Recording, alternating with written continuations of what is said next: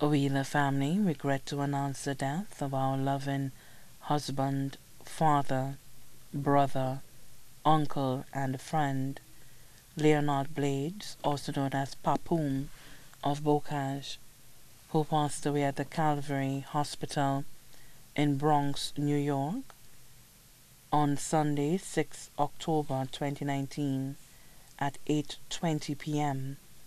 He was 58 years old.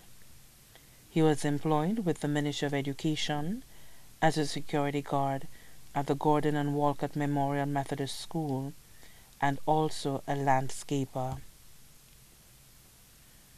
The funeral service for the late Leonard Blades, better known as Papoom, will be held at the Full Gospel Tabernacle in Bocage on Saturday, November 2nd, 2019 at 2:30 p.m.